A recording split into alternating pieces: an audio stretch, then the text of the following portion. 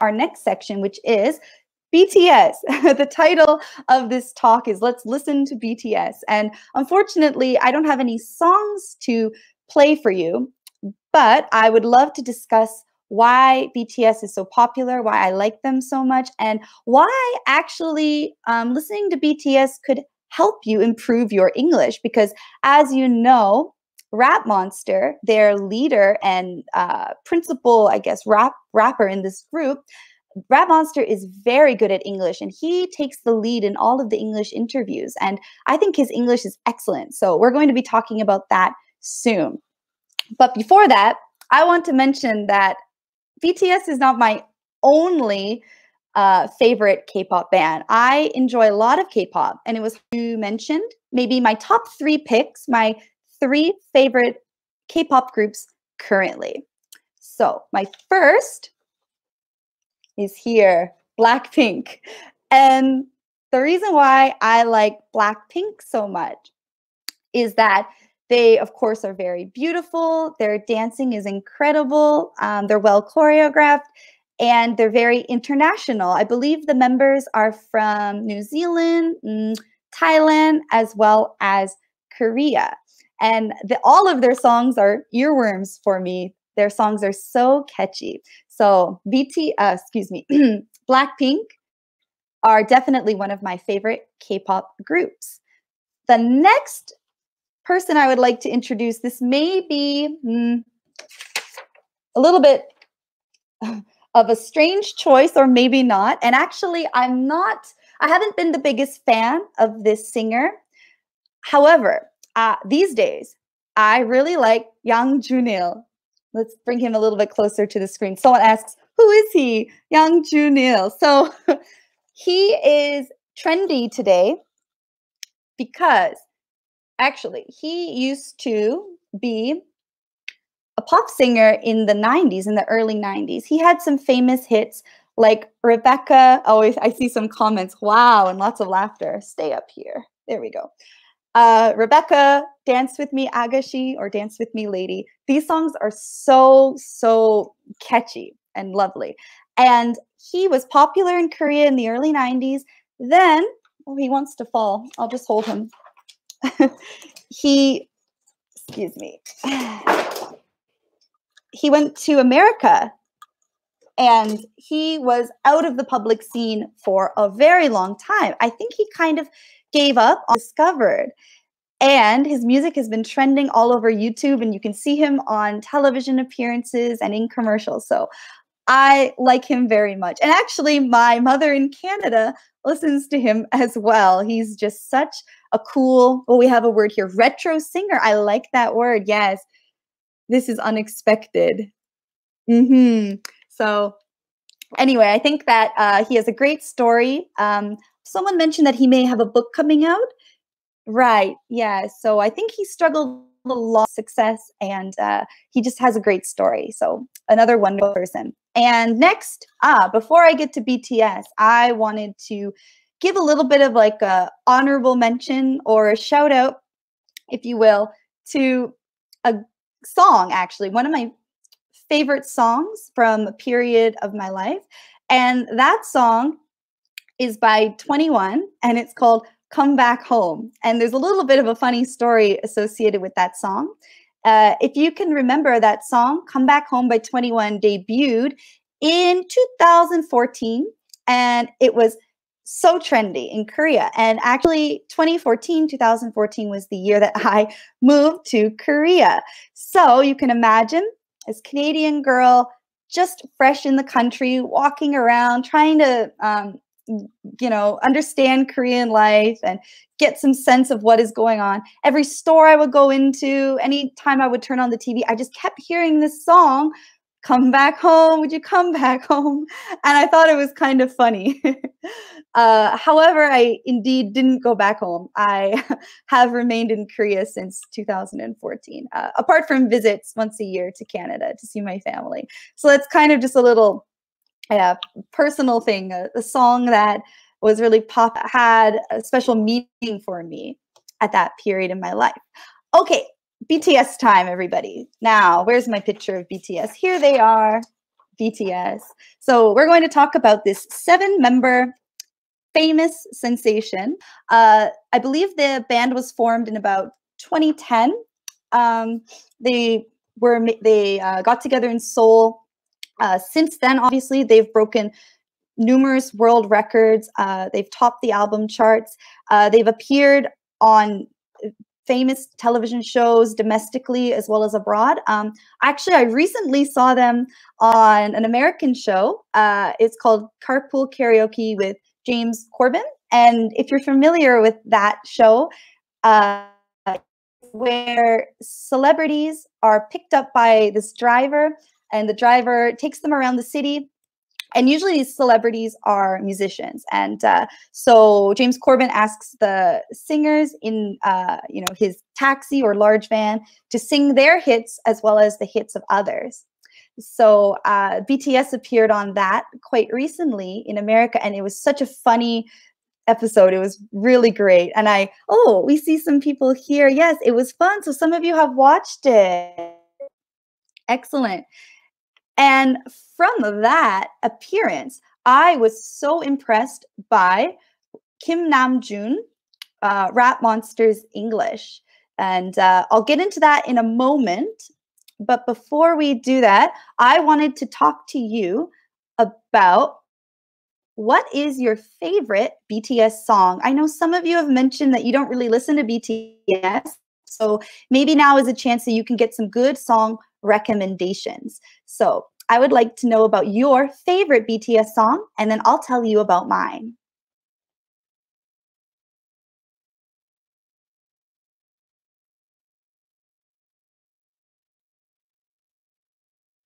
Let's see.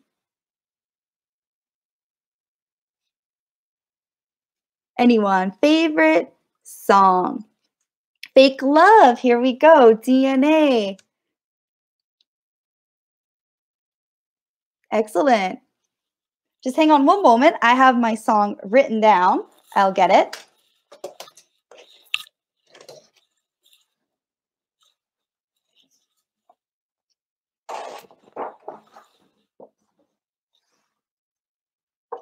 Save Me, Young Forever. Oh, maybe that one I haven't heard, but I should check it out. Oh, Blood, Sweat, and Tears. Actually, that brings me to the next thing I wanted to talk about, because that's my favorite song. And actually, I wrote a little bit about that, because Blood, Sweat, and Tears is a pretty useful idiom or phrase, expression that you can be using in English. So in Korean, I believe that's 비땀 눈물, blood, sweat, and tears. And we use that when we're talking about putting a great deal of effort into something. So for instance, I put my blood, sweat, and tears into last night's meal, and you didn't even try it. Or we can talk about a parent putting their blood, sweat, and tears into earning a living for their children. So that's a great expression that came from a BTS song title. Some others here: Boy with Love, Mic Drop. Oh, we also have songs by the individual artists themselves, like Filter by Jimin. And Kona Yim says there's a band with that same name, Blood, Sweat, and Tears. Oh, interesting. I should check that out. Thank you for telling me. Fire. Very good. Okay. So I want to talk now about learning English through BTS, or how you can learn to speak well like Rap Monster. As I had mentioned, he's so proficient in English, and he does a lot of things right. Who has heard him speak English? I'm curious. Let me know. So I think it's a little bit funny how when you see him in an interview, he kind of teases his bandmates, because some of them, maybe they're good at listening in English, but they're not that vocal. They don't seem to speak that much. He always has to take the lead in these English interviews. And I'd like to, oh, good. I have the comments coming in.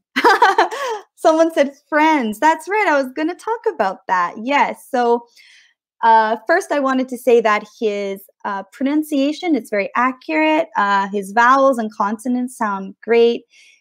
And he said in an interview that the reason why his pronunciation is so strong is because he learned English from Friends, the TV sitcom from America named Friends.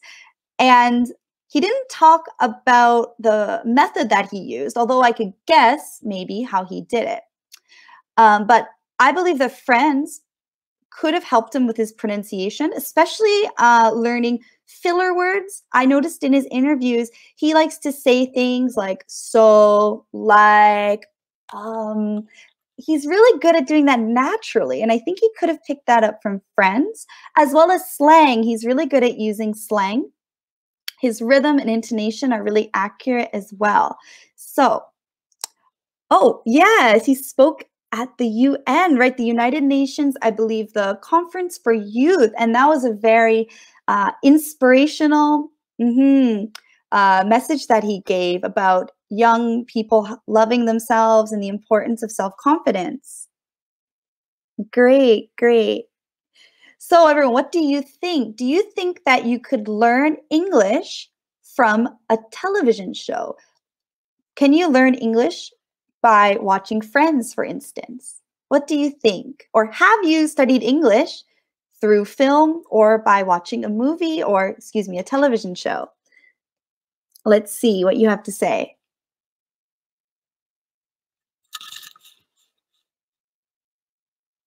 Shadowing, excellent, yes.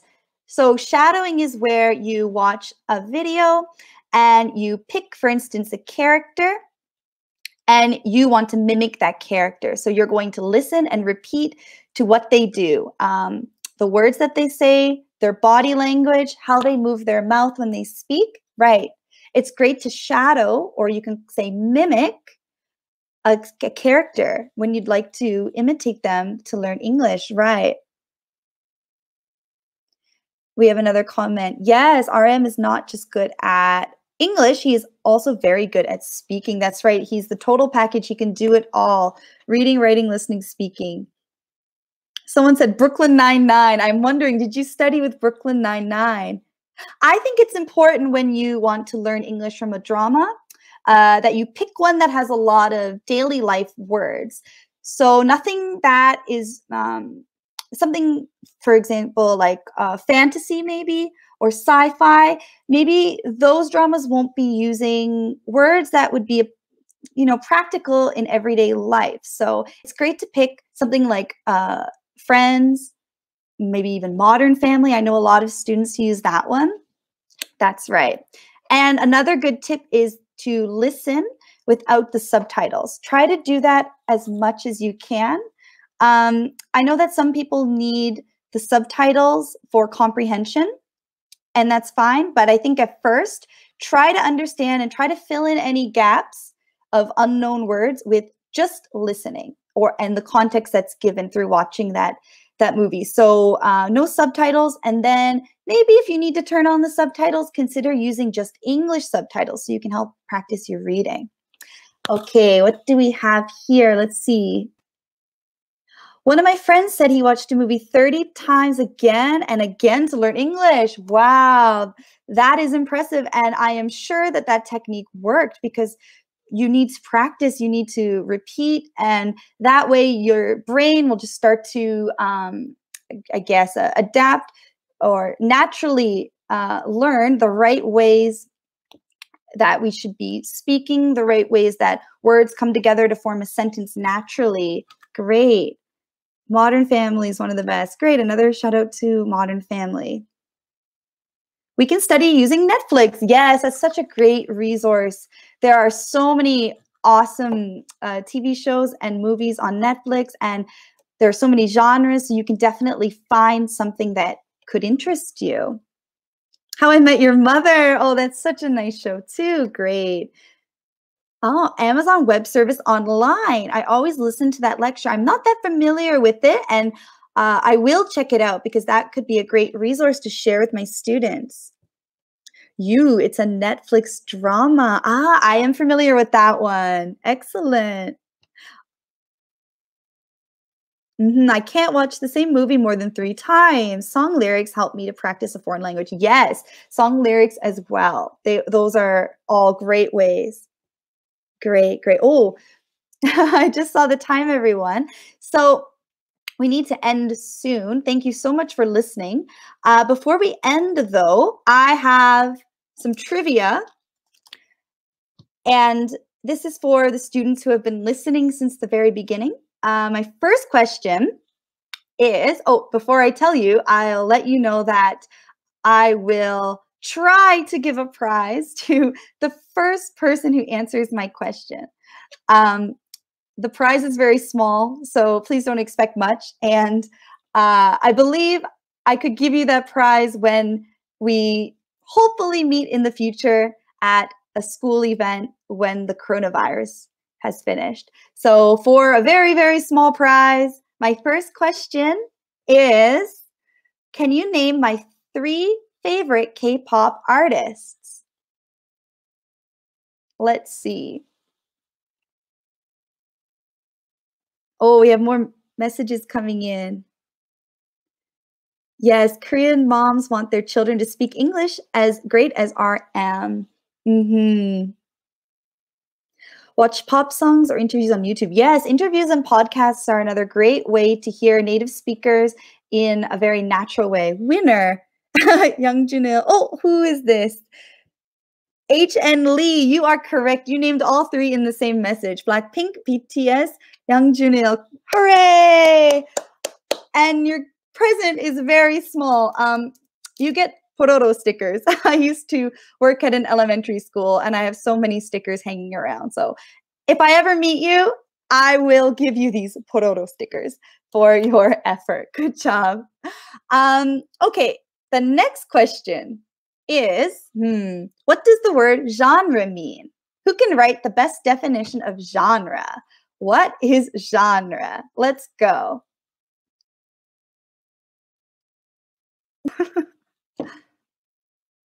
Genre. Oh, I'm seeing a lot of comments coming in. Pororo. Oh, we're a little bit lagging behind here. A definition of genre. Kind of song. Good job.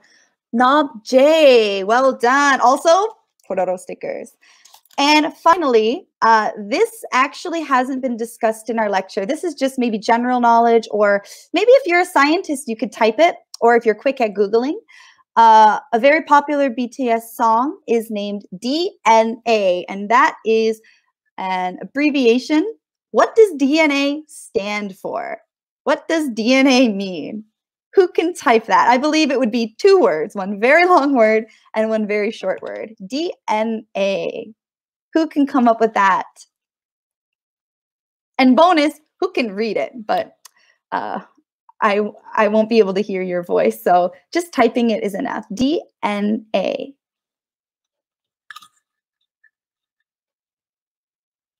Anyone? Yes. Oh, we have a winner. Cho Jung-hwa? Yes. Deoxyribonucleic acid. Deoxyribonucleic acid. Very good. Well done. And that is a tongue twister if you'd like to practice that tonight in front of the mirror. Lovely.